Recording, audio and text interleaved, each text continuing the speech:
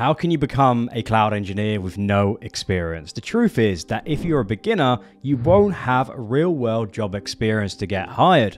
But there is one thing you do have, which you can use as leverage to your advantage and stand out from people all over the world who all want to become cloud engineers. And that, my friends, is time. Now I know what you are thinking. Suleiman, what do you mean I can use my time to get hired? How does this even make sense? Listen, I was exactly in your position a few years ago, and I had a full-time job, but still made the switch to become a cloud engineer.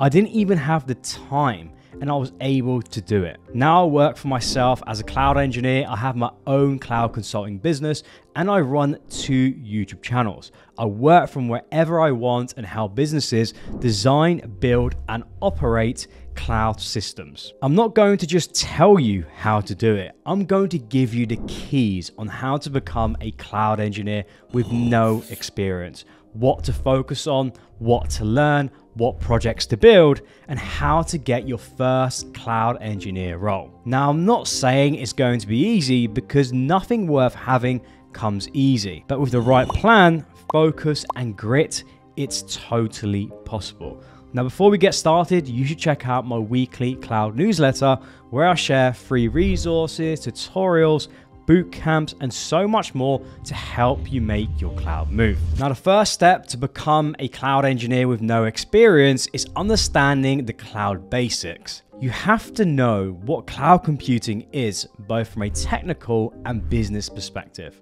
Along with its value proposition, ask yourself these questions. What is the cloud? Why is it important? Why should businesses even move to the cloud? What are the benefits and drawbacks of the cloud? These are vital concepts that you have to grasp. How can you become a cloud engineer if you don't understand why the role even exists? Now, don't worry, you don't even have to Google any of this, because I know you won't. So instead, I'm going to tell you all of this. Cloud refers to cloud computing resources such as storage, servers, analytics, AI, which are all accessed over the internet. A cloud server is located in data centers all over the world. By using cloud computing, companies don't have to manage physical servers in big warehouses or run software applications on their own machines. They just rent their computing needs from cloud providers like AWS. Cloud computing provides scalability on demand. This means businesses can scale up or down their computing resources based on their needs, without having to invest in physical infrastructure. It reduces the cost of managing and maintaining IT systems. The cloud allows businesses to quickly deploy new applications, scale resources to meet business needs, and innovate faster. So now that we know what cloud computing is and why it's important, the next step to becoming a cloud engineer with no experience is understanding the role of a cloud engineer. A cloud engineer is the superhero of the cloud world. They are responsible for creating a blueprint of the cloud system, designing and setting it up, which is for implementing, and keeping it running smoothly, managing, along with making sure the cloud system is running securely and have monitoring in place. To me, a cloud engineer is a jack of all trades who does a bit of everything. They handle the architecture of the cloud system, i.e. planning the layout of the cloud system. They work on the automation, making repetitive tasks run on their own, CI/CD, which is continuous integration and continuous deployment,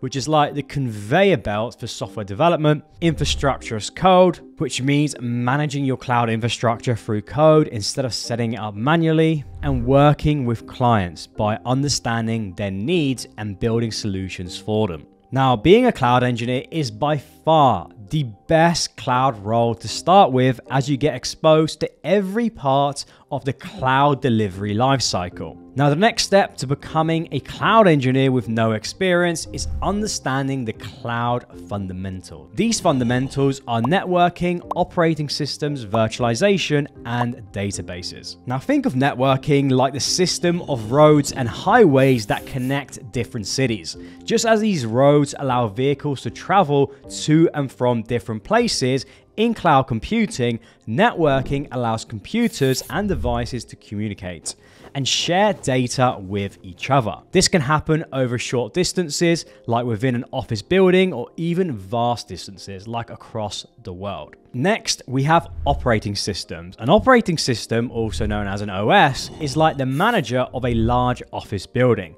It's responsible for ensuring that everything in that building, or in this case, the computer, runs smoothly and efficiently. This includes managing resources like memory and processing power, and making sure different software applications can operate effectively without interfering with each other. Now, cloud platforms like AWS offer various operating system options for virtual machines and other services. We have images, which are specific VM configurations tailored to workloads, like computer optimized or memory optimized. Cloud engineers need to be able to choose the right operating system and configuration for the specific task, ensuring performance, compatibility, and security. Next, we have virtualization. Now, imagine virtualization as a method of creating virtual versions of something physical. Think of a large physical space like a gym, being divided into multiple smaller rooms using partitions. Each partition room can be used for different activities simultaneously. One for basketball game, one for yoga class, and so on. In computing, virtualization does something similar with the computer hardware. Virtualization in the cloud allows a single physical server to be divided into multiple virtual servers or instances. Each of these virtual instances act like a separate computer, capable of running its own applications and operating systems. And finally, we have databases. A database is like a library where you store and organize books, i.e. data. Just as a library catalog helps you find specific book among thousands, a database management system helps you store, retrieve, and manage data efficiently. In technology and cloud computing, databases are essential for storing information in a structured way so that it can be easily accessed, managed, and updated. When we talk about databases in the cloud specifically, it's like having this library or database not in a physical building, but in a virtual space accessible over the internet. Now, if you want to get started with the cloud and become a cloud engineer, then you should check out my Cloud Engineer Academy, where I provide you with a structured way of learning and guiding you to go from zero to Cloud Engineer Hero, covering the fundamentals, the tools, and the technologies to learn and become a cloud engineer through self-paced videos, hands-on projects, and live workshops. Not just that, inside the Cloud Engineer Academy private Discord, you will gain access to a global cloud community, job opportunities, interview preparation, and so much more. Come join the fastest growing cloud community in the world. Right now, it's at a 50% discount for pre-order, so move fast before the launch price. Go to cloudengineeracademy.io to find out more, or check the link in the description of this video. So once you are comfortable with the core cloud fundamental concepts, it's essential to practice with key tools like Git and Bash. Git is a distributed version control system that tracks changes in files, specifically useful in collaborative programming projects. It allows multiple contributors, i.e. software engineers, to work simultaneously without conflict and keeps a history of changes, enabling reversion to previous states if needed. This functionality is especially crucial for continuous integration and continuous deployment pipelines, i.e. CI/CD. Then we have Bash, also known as Born Again Shell. This is a command line interface used across Linux, Mac OS, and Windows systems. It enables cloud engineers to write scripts for automating tasks such as software installation, file management, and cloud service interactions. Tools like the AWS CLI used within Bash enhance this automation, providing efficient cloud resource management. Moving forward, it's crucial to understand cloud architecture as a cloud engineer. Every project in the cloud computing world involves an underlying cloud architecture. Think of cloud architecture as the blueprint of a house, where the architecture details how various components, like the rooms in a house, interconnect and function together to form the complete cloud solution. Now, for beginners, it's important to focus on these key architectural concepts. Firstly, we have high availability. This is like ensuring that there are multiple doors and pathways into the house. So if one is blocked, others are still available.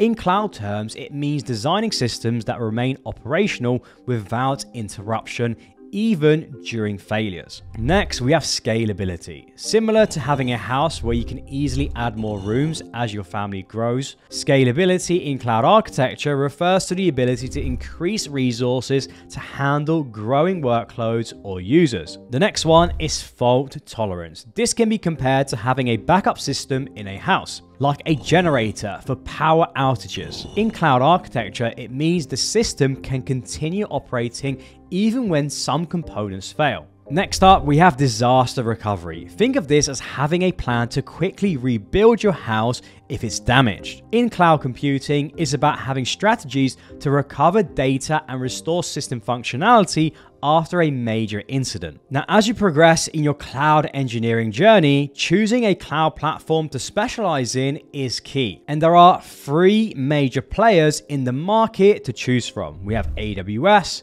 GCP, and Azure. Selecting the right one can seem a little bit challenging, but a practical approach is to focus on the platform with the most opportunities in your geographical area. For many, and for myself, AWS is the go-to choice due to its widespread popularity and extensive adoption. Now, each of these platforms offer a free tier or credits, allowing you to experiment and learn without incurring any costs. It's crucial to leverage these offers to gain practical experience. Now, once you've chosen your cloud platform, the next step is to familiarize yourself with its key services. On AWS, for example, some of the most common used services include EC2, which is an elastic compute cloud for virtual servers, IAM, Identity and Access Management for security, VPC, Virtual Private Cloud for networking, RDS, Relational Database Service for databases, Route 53 for DNS, and Lambda for serverless computing, amongst many more. Now, it's beneficial to understand each service and the category it falls under, such as compute, storage, databases, security, or networking. This not only helps in gaining comprehensive understanding of the platform, but also in recognizing how these services interconnect to build effective cloud solutions. The next step is learning the cloud tooling, and the cloud tools that you should focus on are Terraform and GitHub Actions, and of course the cloud platform that we've already mentioned. Terraform is a tool for defining and managing infrastructure using the HashiCorp configuration language, HCL. It's versatile across multiple cloud providers, allowing you to use similar configurations for AWS, Azure, and GCP. Terraform treats infrastructure as code, making changes versionable, auditable, and easily reviewable. Next, we have GitHub Actions, which automates workflows for building, testing, and deploying applications. It's seamlessly integrated with GitHub repositories, and it's vital for continuous integration and continuous deployment pipelines. Now, each cloud platform offers unique tools like the AWS CLI for AWS, which is essential for managing its specific services. Learning these tools enhances your ability to efficiently manage and deploy cloud infrastructure, making you a more capable and employable cloud engineer. So the big question remains, how do you become a cloud engineer with no experience? And the answer is very simple. You combine everything we discussed so far and you build hands-on projects. This is by far the fastest way to become a cloud engineer, actually building, creating, and experimenting with cloud services. When you have no experience in a role, you need to focus on practical application over theory. Immersing yourself in projects goes beyond theoretical learning. It's about applying concepts in real-world scenarios, which often deviate from the textbook example. This hands-on experience is invaluable, and this is because building projects will teach you how to solve problems, rather than just memorizing steps. You want to build projects that you combine cloud services, Terraform, and GitHub Actions to gain a comprehensive understanding of being a cloud engineer and being able to build projects with the tools and technology. Use your time to build projects and you will be in a cloud engineer role in no time.